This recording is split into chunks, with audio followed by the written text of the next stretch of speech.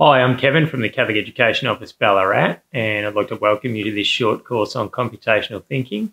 During this video, we're going to get an understanding of what computational thinking is and why it's important for students to understand it, and then we're going to look at some opportunities for using it in the classroom.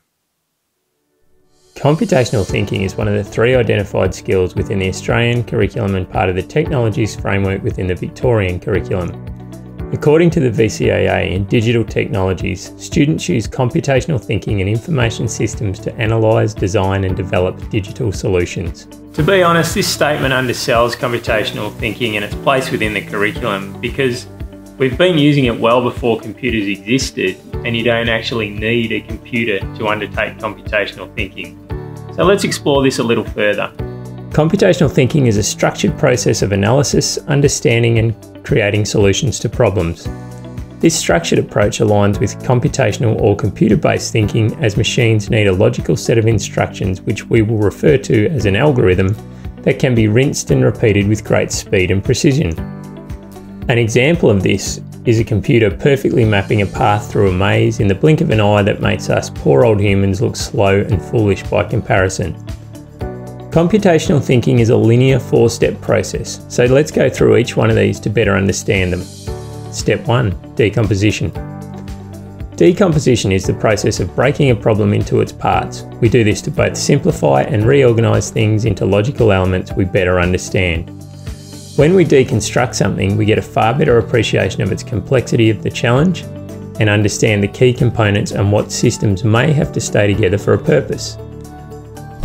For example, doctors decompose symptoms and data to determine illness and cures.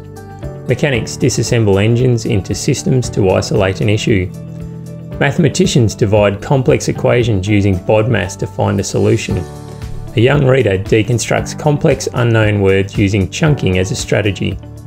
Step 2. Pattern recognition. During pattern recognition, we first look for similarity and fit internally among the decomposed elements by applying labels such as size, shape, stakeholders, blockers and enablers.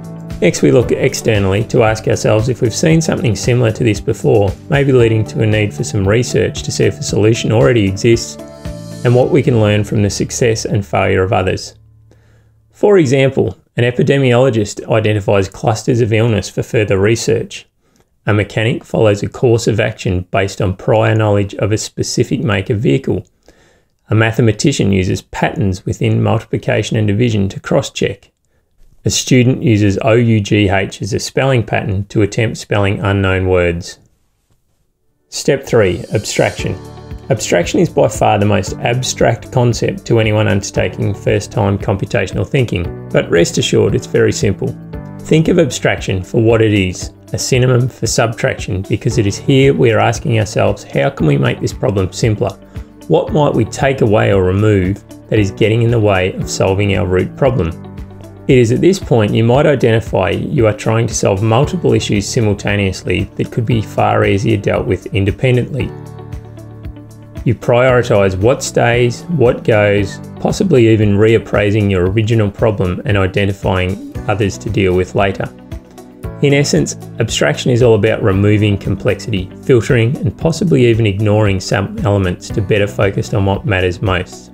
For example, a triage nurse abstracts patient knee pain complaint to focus on chest pain and shallow breathing. A mechanic removes components and tests it in another vehicle for analysis. A student quickly draws an animal with a fat belly, curly tail, stubby nose to represent a pig. A teacher ignores the details from the boy who cried wolf to focus on the unstated message. Step 4. Algorithmic Design. So by now you have a better understanding of the actual problem, its elements, and now it's time to design a solution. It's time to think like a computer with efficiency and effectiveness as your driver. Your instructions must be written in a manner so simple and effective anyone could follow them like a recipe to bake a cake. Your algorithm must be replicable by others. If applicable, you might even create a computer code automating the problem out of existence. For example, a doctor writes an algorithm of medication and exercise to treat an illness. A mechanic draws a flowchart of the most efficient way to change a set of spark plugs. A mathematician creates an algorithm on a spreadsheet which visualises data to share with others. A student programs a robot to move in a perfect circle using a visual coding language. Step 5. Debugging. I haven't mentioned this until now, as some definitions of computational thinking don't include it whilst others do. The debugging phase is all about testing your solution and refining your algorithm for efficiency and effectiveness. It's that simple. So when should I use computational thinking? Computational thinking is at its most useful for dealing with problems in which there is a need for a solution and it's vital to moving forwards. If you are looking to do something more efficiently or effectively, then it's a great fit. Computational thinking lends itself to data-driven problems. This can include categorical data like colours, shapes, parts, and numerical data such as weights, time and measures. For instance, how can we speed up morning peak hour traffic? Or how can we identify and isolate sick people in a pandemic? These are great computational thinking questions.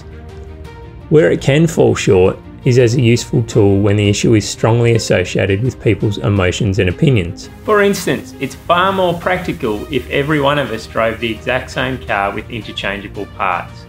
But that's not how we're wired. We have different wants and needs, and that's how it should be. There are other problem-solving methods such as systems thinking, which is far more inclusive of these needs and emotions, and we can explore how we can use these within computational thinking also. So why is computational thinking useful to students? The world is growing increasingly dependent on algorithms, be it your recommended watch list on Netflix, your Facebook adverts, or your coffee machine making an instant cappuccino. Students need to understand the elements leading to the creation of these algorithms to appreciate it's not technical magic or wizardry, it's mathematics, logic, and science in action. It's incredibly efficient, powerful, and can provide clear solutions to real problems. Algorithms are computational thinking in action, and increasingly they are having a growing influence upon us and the way we operate as a society. They are fueling the information era gold rush, and we need to better understand and inform students about this process both as consumers and creators. Computational thinking has no boundaries on age or ability and can be applied to any area of the curriculum. In the next module, we'll demonstrate how you can use this in the classroom. So I hope that provides a deeper understanding of what computational thinking is, and next we're going to have a look at how you can use it in the classroom.